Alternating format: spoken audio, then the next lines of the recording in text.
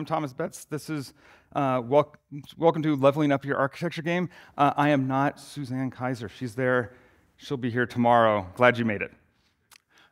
So a couple days ago, I was walking around downtown Denver when there were clear blue skies and not 10 inches of snow, and I asked random people on the street for examples of architecture. And it's great because they can point to all these lovely buildings and structures around Denver, some of them hundreds of years old, and that's not on the screen yet. There it goes. Sorry. Lots of technical difficulties. We'll roll with it.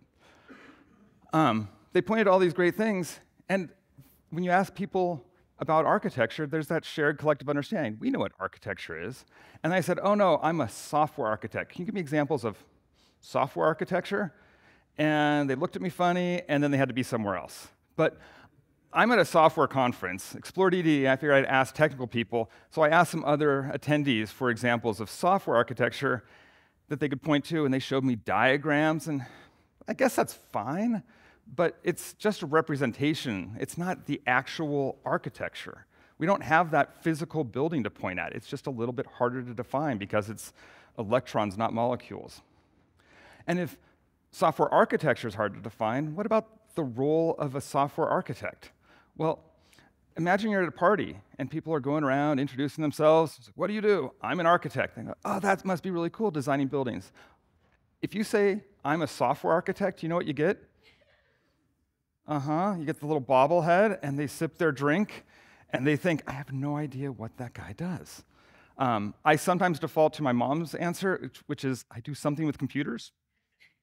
It's accurate.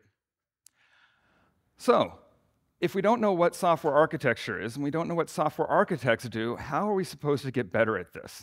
Well, we focus on the fundamentals. Go to the core things that we need to do. What are the job responsibilities? And what are the skills we need to reach those goals? Once we have those individual skills, we can use them as building blocks to create a framework. One thing I know about software architects is they love creating frameworks. So I'm Thomas Betts. If you recognize my name for any reason, it's probably from InfoQ. I've been the lead editor for architecture and design for several years. I also co-host the podcast. I've done stuff with QCon, which is InfoQ's conferences. And I bring that up because most of the ideas I'm sharing today aren't my own. It's the community of knowledge, and one of the core values of InfoQ is we are information Robin Hoods. This is a chance to share that knowledge with a broader audience, so I'm hoping you learn something. In my day job, I am an application architect at Blackbaud, which is not a name people know. It's a 40-year-old software company. We've been around a while. It's the largest software provider for the social impact community. So nonprofits, K through 12, foundations, stuff like that, they use our stuff. But in the interest of full disclosure, look me up in the HR system and it says Laureate Software Engineer, because HR is not going to try and figure out what an architect does. So today we're going to talk about those responsibilities of architects, and then what are the fundamental skills you need to achieve those goals. And once we know what they are, how do we level up? Now, from this point on, I'm done talking about buildings. It's all software, but I think we're on the same page, right? I'm just trying to shorten the speech a little bit. So one thing that architects are typically known for, and I will say at some companies, all they're known for are those diagrams. And that's fine, but that's not the sole job. The diagrams are just one product that can be useful. Thinking about a system, designing the components and the interactions, that's the job. The diagram is just one tangible output. Now, I make that distinction because if we can focus on the fundamental skills, those have broad applicability. We can use them for lots of different parts of the job. And that breadth of applicability is crucial to being a next-level architect. And if we can improve the practice of architecture, then that means we're going to make better software, and our software is going to actually improve as we level up how we do our jobs. Now, the work that an architect does will vary a lot from company to company, and even within a company, you'll see different things. But there's some things you always have to do. Understanding business and technical requirements. Then you take those and you have to make technical decisions. You have to design software systems. And architects are also responsible for explaining those design decisions to stakeholders. And Explore DDD is a great conference because I bet one of those bullet points will be the subject of pretty much every talk at this conference. But Notice that none of those responsibilities say you have to be an architect. You don't have to go get certified and get a degree in architecture. Show of hands, who has architect in their title? Well, that's a decent amount. How many people have done one of those things? Yeah, that's the whole room. That's what I thought. And that's because anyone can practice architecture. Yeah, we're going to have the enterprise architects, systems architects, application architects. But if you are a lead engineer, you have some level of architecture responsibility. And really, I think everyone does. The difference isn't what you're doing, it's the scope of the influence that your decisions can have. And I want to point out that leveling up your architecture game, I'm not talking about getting promoted and moving up the org chart and getting a different job title. Anyone can use these skills and get better at whatever they're doing right now. So that gets us to the fundamental skills we need to practice. There's 4 of them, and they build upon each other. The base of everything is good communication. Second is decision-making. Now, I've already said that one of the primary responsibilities is making decisions, so wouldn't that be first? But trust me, it comes second to communication. After that is adaptability, and finally, leadership. Now, all 4 of those are important, and on any given day, you might leverage one more than the other, but this is the base rank. So let's get into them. So the number 1 most important skill for an architect is communication. Why do I think that? Because every software problem is fundamentally a communication problem. I'll say that again. Every software problem is fundamentally a communication problem. That's true when there's 2 machines that are trying to communicate with each other, or someone's writing code and telling the computer what to do, or 2 people talking about software. Maybe some examples will help. Who's ever seen a 400 bad request come back? Yeah, this is in the HTTP spec, which specifies how we're going to communicate between servers over HTTP. It's the first of the client errors. Like, it's the most common thing. And what does it mean? It's the server saying, I don't know what you meant, and just throwing that back to the client. What about DNS? I think people like to say that every problem is a DNS problem, and while it's true, what is DNS? It's just a way to help us communicate, help me find who I'm trying to talk to. So when DNS is broken, it's still a communication problem. Or maybe we get to a point where, this doesn't meet requirements, or that doesn't match the design. There's a breakdown in communication. Either you didn't explain it well, or you didn't actually write down the requirements, or someone just created a bug because there was an edge case. It doesn't matter. Bad communication is what causes all these things. So if every software problem is fundamentally a communication problem, that means the biggest impact that an architect can have is by improving communication. I'll say that again. Because every problem we encounter in software is fundamentally a communication problem, we can make a difference by improving our communication. We can improve how our systems talk to each other. We can improve how people write the software. We can improve how 2 people talk and reason about the software. Architects are able to make positive impact in all of those communication paths. So if we want to improve how we communicate, how do we learn how to do that? We go back to the fundamentals. Now, I know people are going to say, kindergarten, right? No. I'm not going to go back that far. You learn good stuff in kindergarten, but for the purpose of this talk, everything you need to know about communication, I learned in English Composition 101 in college. For those that haven't had a US education, most universities here for first-year students make you take a freshman composition writing course. Why? Because you have to write in pretty much every other course, no matter what your major is, no matter what you're studying. If you can't communicate effectively when you're writing things down, it doesn't matter. That's also why they encourage oral communication in speech classes. Don't worry, I'm not going to turn this into a college lecture. It's a 3-word phrase I think you need to remember that is all I took from my English composition class. Know your audience. That's it. Always consider who you're talking to, what information you're trying to convey, and how best to get your point across. Now, those architecture diagrams, they can be useful, but are they the right thing for every audience? You might need to write out a document, or give a presentation, or send an email. What the developers need are different than what business stakeholders need.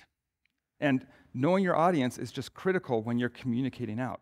But communication is always 2-sided. So if that helps us communicate out, how do we learn to get better at receiving information? It's one of those obvious things when you put it on a slide and you're like, well, duh, but ask questions. I've sat in so many teams where we're trying to implement what we've been told to build, and somebody goes, oh, if they'd only asked me, I would have given them a better information. They could have made a better decision. There's also the idea of question every assumption. Don't assume that you have all the answers. But if you ask questions, it's your responsibility to listen to the answers.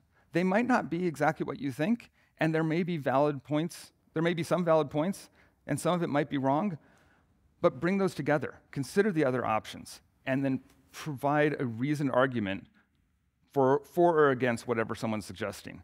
Because you have to take the time as architects to understand all the options and come up with the right answer. It's never usually a yes or no decision.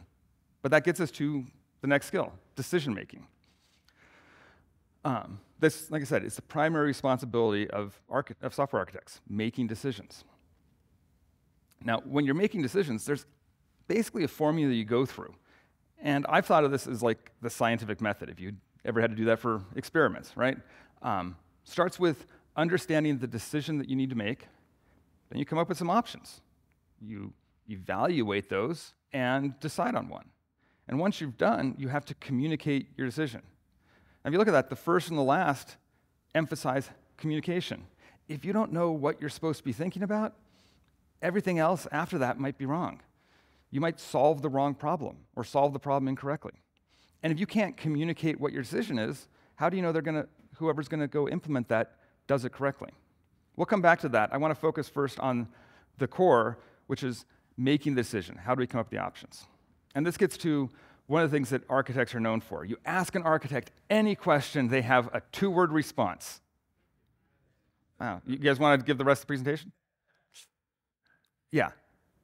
But what's the follow-up question? What does it depend on? That's your decision criteria.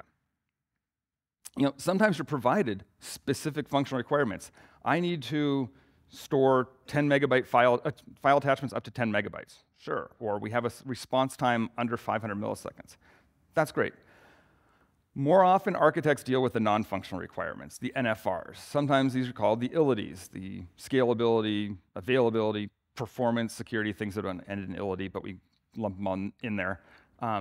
Also, the term quality attribute requirements, QARs, comes into play. And then architects sometimes have to be involved in cost decisions. If you're doing a build versus buy option, that's clearly about cost. But usually there's some component of, are we going to go serverless? Are we going to go EC2? Whatever it is, cost usually works in somewhere. So how do we evaluate these non-functional requirements? Well, when you can, if they can give you a number and you can quantify it, that's great. But especially early on when you're not quite sure what your system's going to do, the best you might be able to do is just rank them in order of importance. And no, you don't get to have 10 number one priorities. I've had to do 10 number one priorities. It doesn't work out. If you're starting off, do you care more about scalability or performance? Well, we don't have 1 million users, we might have 100 users. So scalability probably isn't the biggest factor, and the performance is good enough. But that might change over time. So what quality attributes are the most important? It depends. Now, once you've evaluated your options and you've decided on the one that you think is quote-unquote best, you need to communicate that decision. And this is the 5th step in our scientific method.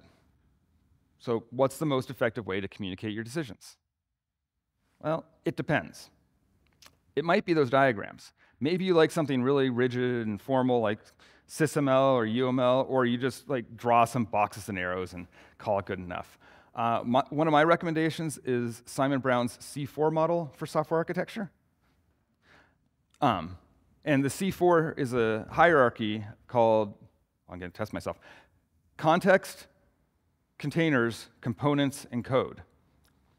And the thing is, whenever you're communicating those decisions, it's all about, you need to know your audience. And C4 is great because every level of that hierarchy of diagrams can have a slightly different audience. The developers care more about the code, or maybe they just care about the components, but you're talking to business stakeholders, they care more about the context. But even the best diagrams have limitations, because a diagram is just a model. And I'm pretty sure someone said that all models are wrong, but some are useful. Diagrams are useful because they show what to build. But critically, what they leave out is why you think it should be built that way. We went through this whole decision-making process. We evaluated multiple options, and we chose one. The diagram only shows the winner. Imagine watching the Olympics, and the only coverage you see is the gold medals. You don't get to see any of the other athletes, none of the competition. Something's missing, right? The other problem with diagrams is they are notoriously out of date. Because when do you need to change your diagrams? You need to change your diagrams anytime one of your decisions change. And too often we have these implicit changes. We drew the diagram and said, go for it. And then a month later, it's like, well, that didn't work. We're just going to implement it a little bit differently. Go back and update the diagram. Never gets said. Nobody does that. It's not a thing. And sometimes you don't know how stale they are. So there's things we can do that are better than diagrams. And this is where I like architecture decision records, ADRs. This term was first coined by Michael Nygaard back in 2011. And the value of ADRs is that they help explain the why behind the decision. Now, it's based on a lightweight template that, if you look at it, follows that scientific method. You know, what's the decision we're going to make? What are you considering? What did you decide upon? And now it's written down. You've basically answered the communicate your decision. The other benefit of having ADRs, anyone stared in front of a blank whiteboard for a while with this look? Like, you try and draw the end state. You try and get to the end. You try and get that gold medal without having to think through the process. You're doing it mentally, but you don't draw it out. And I think that ADR is just having a template to follow, for me, is a lot better than that whiteboard. You get past that initial analysis paralysis. Now, I know some people, especially people who raise their hands for architect, are probably more comfortable drawing the boxes and arrows than writing out a lot of words. This isn't a lot of writing. There's an emphasis on it being lean and lightweight. I personally love using Markdown. Like, don't even open up Word. Don't have some. It's just text. And there's a library out there called Mater, which has a CLI you can install and type Mater new and give it the name of the decision. You get a new file, and it gets numbered and everything. And if you still want your pretty pictures, has anyone used Mermaid.js? Yeah, great little tool for doing inline diagrams. So you can still have your pictures if you need them, but because it's Mermaid, you can't do a whole lot. It's really to help me make the decision. And then you can say this versus that and see them side by side.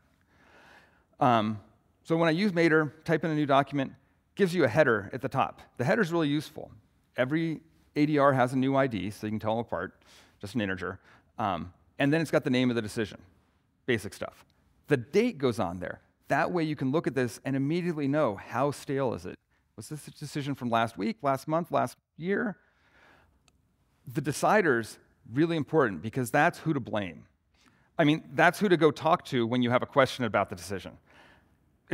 If it's just like your code and you say, who wrote this code, and you check the Git history and it turns out you were the idiot who wrote that code, I might be the idiot who wrote that decision, and I forgot, but now I want to change my mind. And that's the next step, is changing your mind is allowed, but treat these as immutable.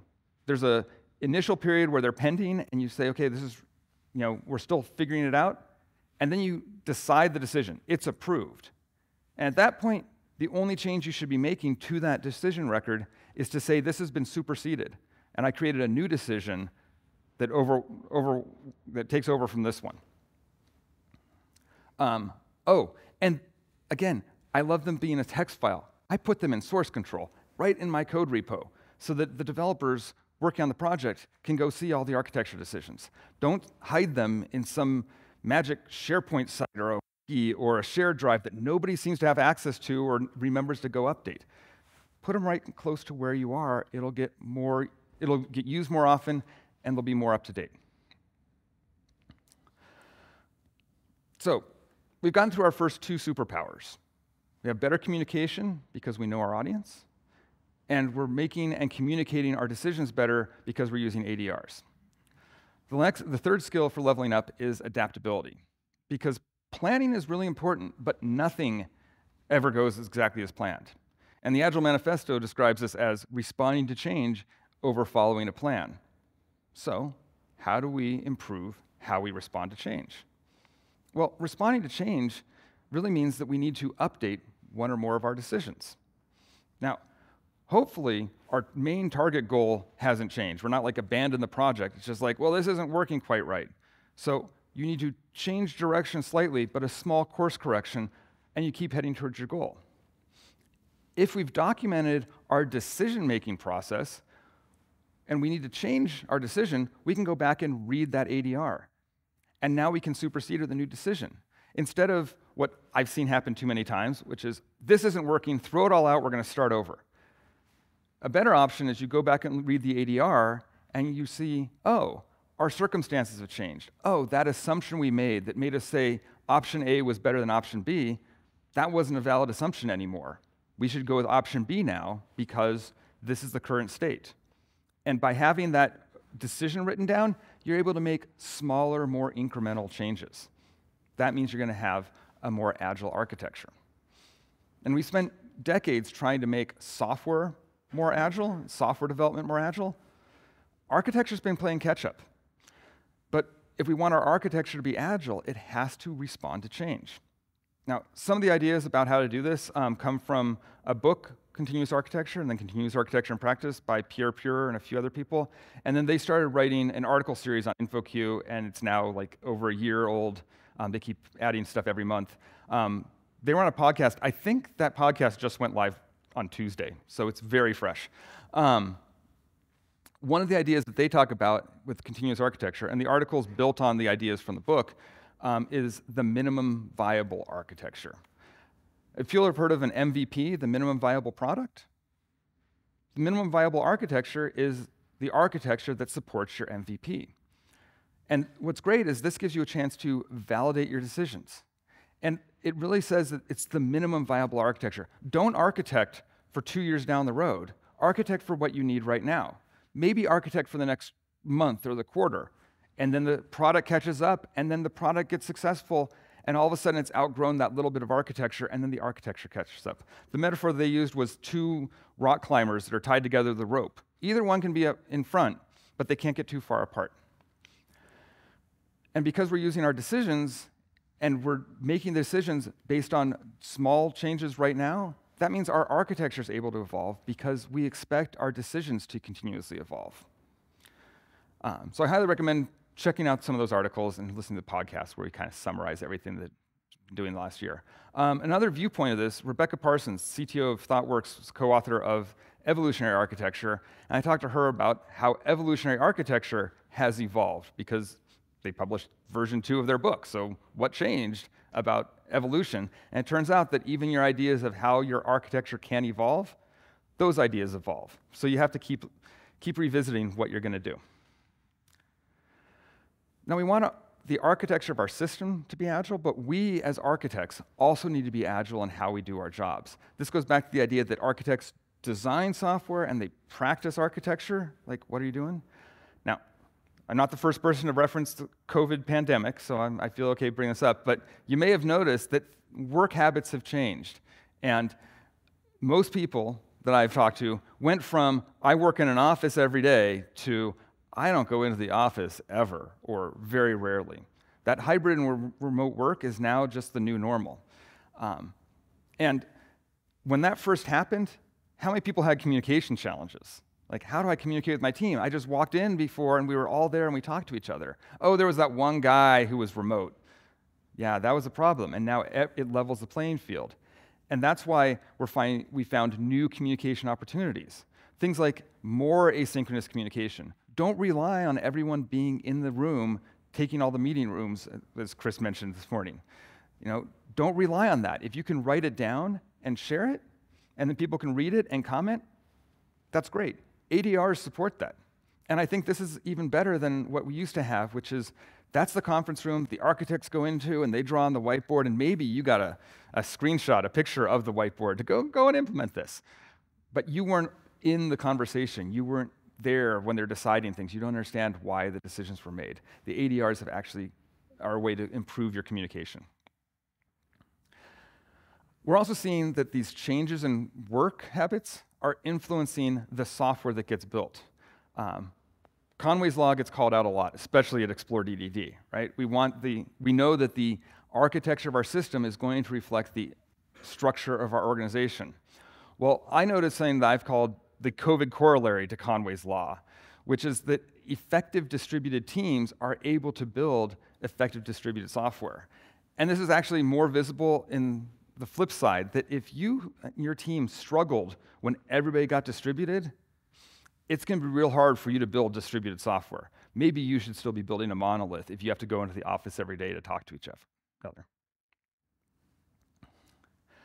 Another thing is being adaptable, and adaptation, that's always changing, right?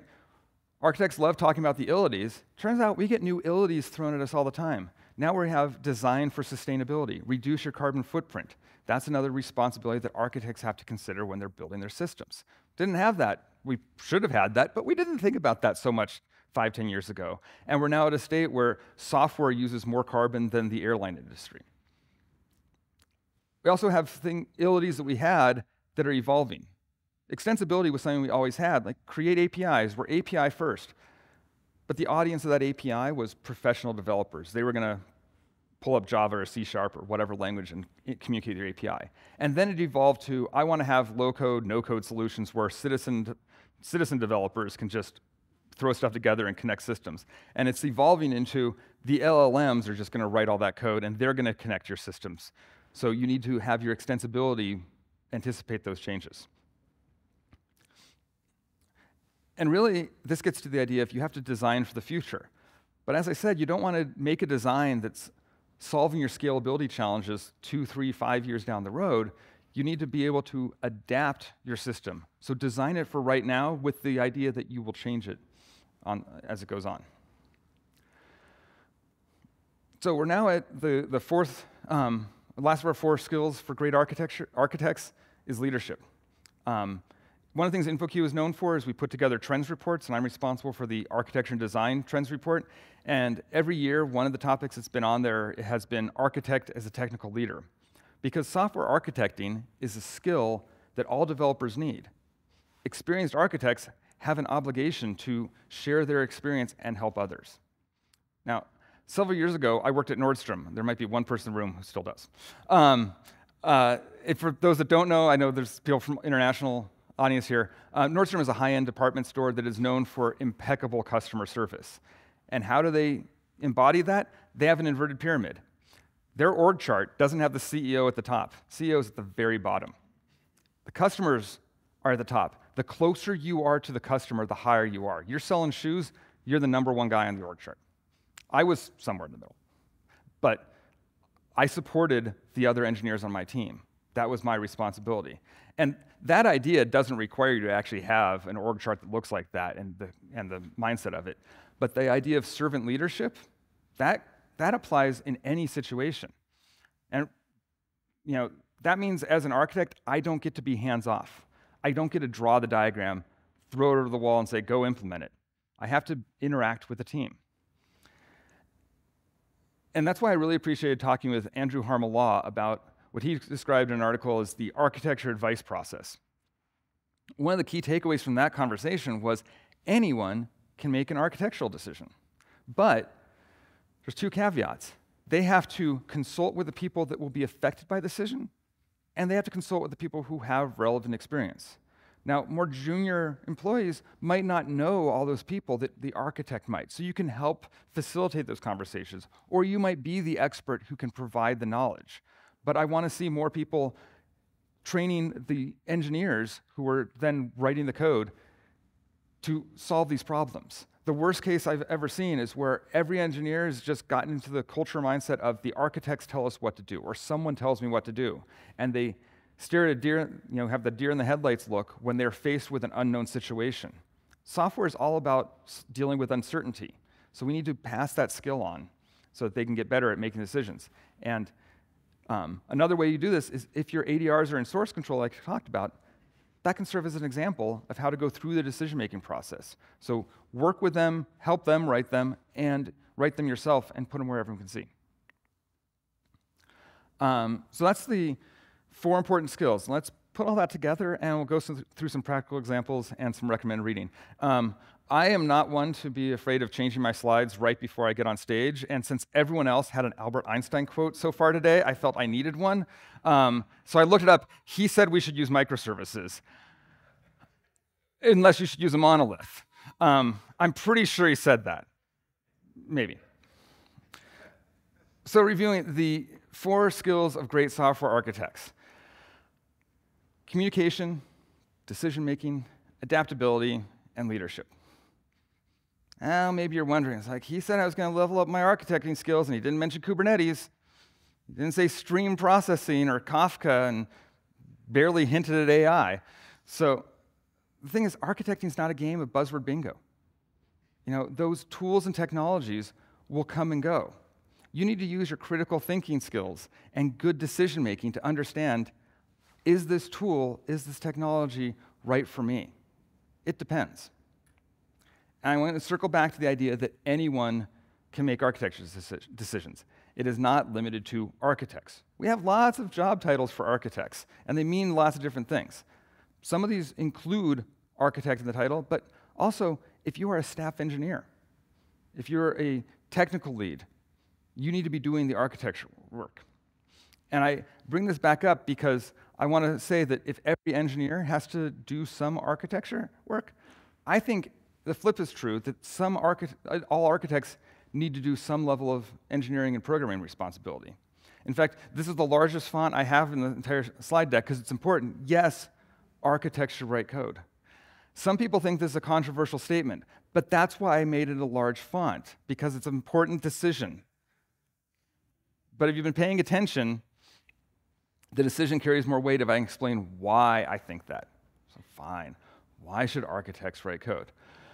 First, it's a way to validate your designs. Especially you're doing a new pattern or you don't know how it's going to behave in the wild. Get out there, write the code and realize, oh, I can't actually do the thing I thought I could do. Let's change the design, and you go back and you modify your design. Because ADRs are great at walking you through the trade-off analysis, but sometimes reality doesn't enter into them and hits you hits you on the head, and you have to change your implementation. That means the architects get to share in the pain and the frustration when things don't go well. But it also means you've got skin in the game, so you get to celebrate the wins just as the rest of the team does. Now, as an industry, we've seen fewer and fewer ivory tower architects, but as I mentioned, we all went remote, and that remote work has isolation built into it. This is one more way to have an intentional interaction with the team, that you're just another member of the team and you're working with them and getting your hands dirty. Pair program with people. Maybe you're not writing the code, but maybe you're pair programming and doing more code reviews and actually interacting on a regular basis, because that's the critical thing you need for hybrid and remote work. It's not everyone goes into their bunker and does their work themselves and checks it in and we're all done. You still need to communicate, but you have to be intentional about it. Now, if a few bullet points isn't enough, I wrote an ADR for this. Check it out later. Now, when I say that architects should write code, I am not saying full-time. We have lots of responsibilities. One of those responsibilities at some companies I've worked for is being on the design team. I like this idea where you have different viewpoints come together. So one of them is the business owner is there to represent or the product owner is there to represent business needs. And then a UX designer comes in to say, here's what the UX should look like. And then the architect takes care of the technical needs. But the roles and responsibilities and the titles don't have to line up. We need the viewpoints. That's what's important. We write software to solve business needs. So that's what we are trying to build. The technical seat at the table is just trying to answer, how are we going to build it? So if you don't have an architect, then your staff engineer, your lead engineer, someone just has to be there to discuss those technical challenges. And what's great is this is a chance to get out ahead of the development team. So you might still be doing 2-week sprints, but look a few weeks in advance and start making some of the technical decisions before people sit down and say, I don't know what we're supposed to do here. So if you can figure those out ahead of time, this is a great chance to have this team discuss what kinds of technical decisions you need to solve before you hand it off to the developers and say, please implement this. I also think it's important to ask for help. the ADR template is better than a blank whiteboard, but sometimes it helps to have someone else to talk to. And maybe there's no one else to talk to because of time zone issues, or you're the only architect, or you don't know who to talk to. So where do you start when you need to talk to somebody? Well, this is where those AIs come in. This is going back to Eric's keynote. Ask them, how do I make this decision? Talk to them about trade-offs. Because these are the little things that if you use the LLMs as a pair programmer or just a co-pilot or whatever term you want to use, I think the names are going to evolve. But as a tool to help you, you can now ask it about, I'm thinking between these two options, what are the pros and cons? And maybe you've thought through some of those things, but it might give you some ideas you hadn't. If you are really lazy, just ask it to write the whole ADR.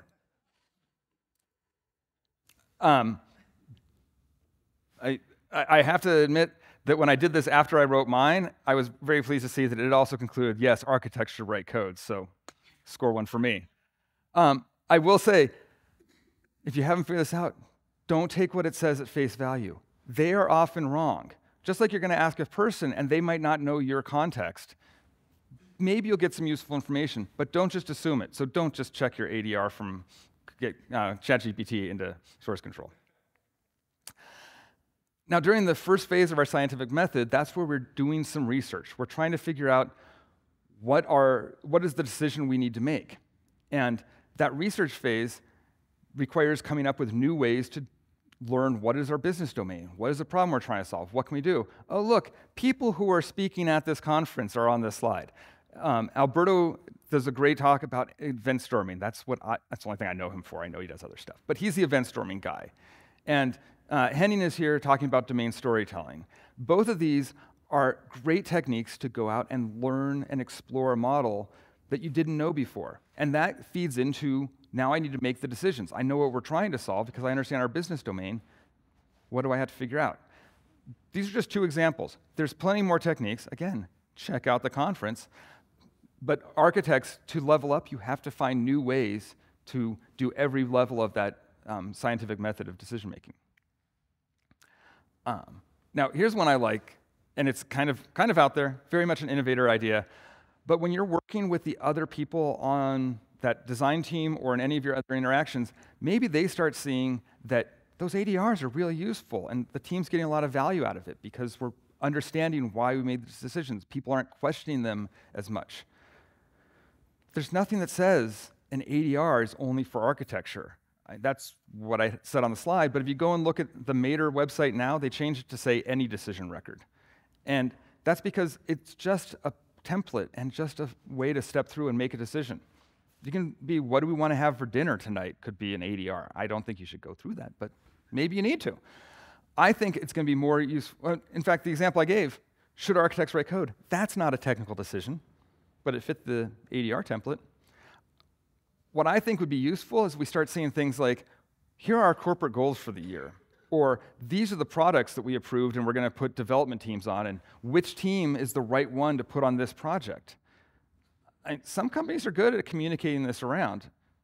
A lot of them leave a lot of room for improvement. And I think if you had more of the why we decided to do something written down, employee satisfaction goes up. So like I said, crazy innovator idea, but take it out and let me know if it actually works in your company. That design team, that's just one group of people that architects have to work with. Architects have to work with everyone from, as Gregor Hope describes it, the IT engine room all the way up to the CEO penthouse. And my advice before you get off on any floor riding that elevator, know your audience. Because what does that person need to do? What do they need to know about the decision, the information you're going to give them? And also, what do they not need to know? Because this is where executive summary is like the top line of a long report. You probably only have a few minutes to talk to the CEO, but you might have hours to talk to your development teams. You need to learn how to distill that down. What are the important things to communicate, and what can you leave out? Don't hide it. Come get to, find another way asynchronously to look up the information they need it. But, so check out Gregor Hope's book. I haven't interviewed him yet, but somebody I need to talk to on the podcast. Now, it seems like when I say every software problem is a communication problem, I also think that's true no matter who or what is involved. And it may seem that most of what I've talked about is interpersonal communications, but it also applies to those human-computer interactions and between our systems. Because think about it, when you are sitting down writing code, and I say know your audience, who do you think the audience is? The compiler, right? No, the compiler is just the first audience, and it's really opinionated, and it yells a lot if you get it wrong. There's a lot of ways to tell it what to do. Remember, we're just telling the computer what instructions to run. What's more important is the human who has to read that code later. Again, it might be you trying to figure this out. Why did they write it this way? So whenever you have two ways to write the same procedure, always favor the more human-readable approach. That's the audience you need to know. And then the computer-to-computer interactions. Think about using OpenAPI to write your specification. Here's how we're communicating. Or async APIs if you have event sourcing or event-driven architectures. There's different ways, but you need to start specifying those communication patterns, especially if you have a lot of services talking to each other. Now, where can you find one source that covers all three of these different communication paths? Oh, it's a blue book. The subtitle of Eric's book is Tackling Complexity at the Heart of Software. Having a ubiquitous language around a bounded context gets right at two of the major problems when talking about software. What's the scope of the system or subsystem we're talking about? And what are the words we will use to describe that? Use the language of your business domain. Take the language of your business domain, use it when you're talking about the problem, and use it in your software. That goes a long way to tackling complexity and alleviating a lot of communication problems. And I think this is like the third person has team topologies on their slides. So architects can no longer only deal with technical issues. You have to think about the socio-technical interactions. And team topologies embraces the idea of Conway's law and says you need to either adapt your architecture to fit your organization structure or do that reverse Conway maneuver and say, this is the way the architecture needs to be built. We need to move our teams around. And when we talk about having services that have low coupling and high cohesion, we want our organization structure to also have low coupling and high cohesion. And I realize I'm just echoing what Chris Richardson said like an hour ago. So wrapping up, I want to revisit the 4 topics we covered today. So because every software problem is really a communication problem, the biggest impact that a software architect can have is by improving communication. Know your audience, find new and effective ways to communicate with them. When you're making decisions, use architecture decision records to explain why a decision was made. Be adaptable both in how you practice architecture and in the architecture you design. And finally, be a leader by providing advice to help others make better decisions. And I'll leave you with a quote, slightly modified, from Kelsey Hightower. He said engineer, but I think I've established that anyone can be an architect, so we're just going to swap the words in there. And I really think that you become that 10x architect, not when you're doing the work of 10 people, but when you make 10 other people more effective at what they're doing. And I can't think of a better description for leveling up your architecture game. Thank you.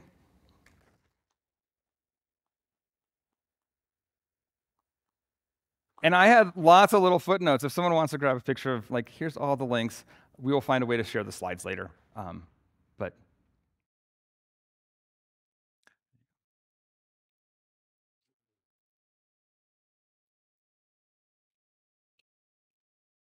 right.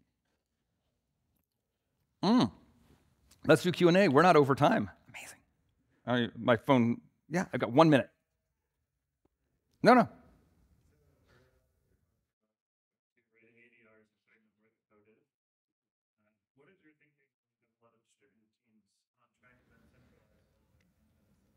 Okay, so to repeat the question, we have lots of teams and you're trying to centralize content. I do both because it depends. It's just like you shouldn't have microservices or monoliths. What's the right solution? For decisions that affect many teams, we have one central repository. That's all it is, our Blackbaud engineering or Blackbaud architecture ADRs. And everybody knows that's where I can go. And in my code repo for my project, for my service, I have another docs decisions folder where I put all the stuff that is only context specific to that, because they would get lost in the shuffle. Like, I'm deciding this thing for this one service, because I still have decisions to be made. And if I say, I can refer to those. I can say, go look at this ADR over in that repo. And then I can relate them and say, I'm going to follow those best practices and build on it for our situation. So it depends. Always the answer. One more. Just heard the phrases, listen to learn and listen to defend, or listen to understand, or listen to defend. When you're listening to defend, like while the other person's talking, you thought, heard what they've said, and now you're processing, this is how I'm going to respond to them. Whether you're listening to understanding, you're just focused on it. So over here, that listening to understand versus listening to defend. And are you coming up with an argument in your head against that, or are you actually taking in the information and using that? So,